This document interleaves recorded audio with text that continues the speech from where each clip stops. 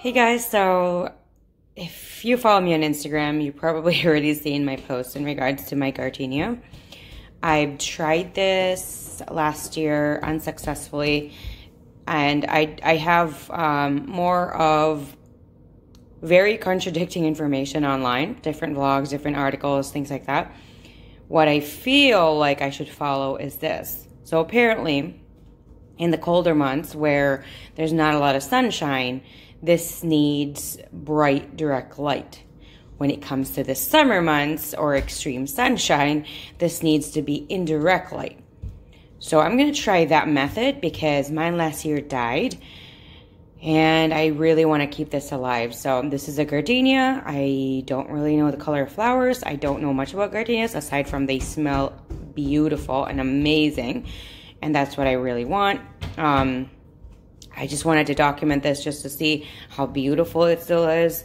When I got this, there was one yellow leaf in there. I took it off, and I just, so far, so good. I actually put this in different spots, and I think this is the best spot for it because I have some lights for this, and I usually turn it on when it's dark, because, you know, I'm battling with PCS, anxiety, and pretty much teetering with depression.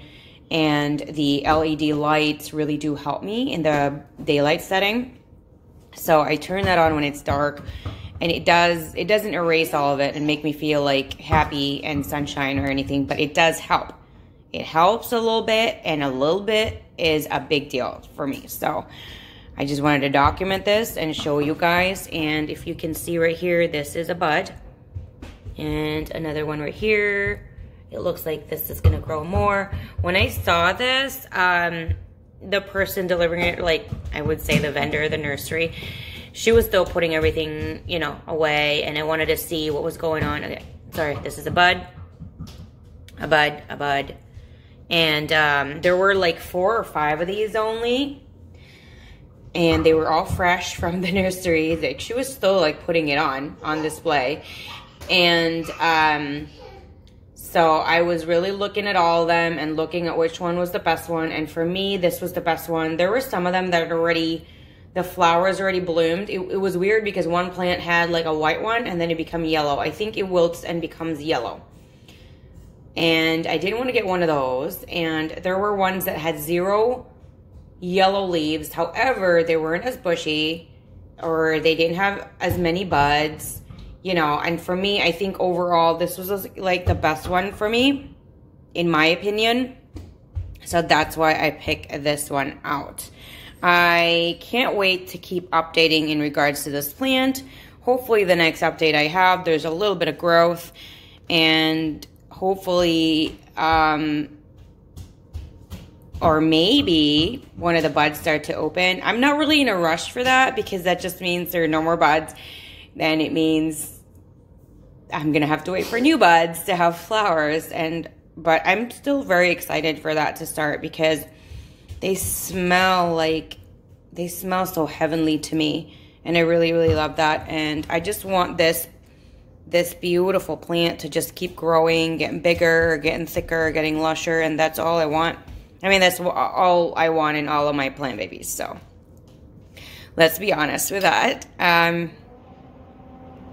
So anyway, everything is linked down below, my social media accounts, what I'm using with this plant so far, what anything else that I didn't mention that, you know, I'm using, and I have everything written down. Due to my PCS, I have a lot of memory issues, and so I don't want to say the incorrect things of what I'm using probably, because I always try to get something better or find something better or whatever, or just stick to whatever's going on. I honestly don't even know.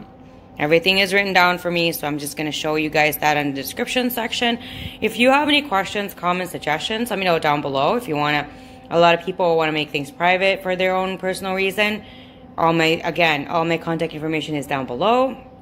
I hope you enjoyed my video. You're going to hit the thumbs up and, of course, the bell, and hit the subscribe button if you haven't yet. And let's go on this journey together.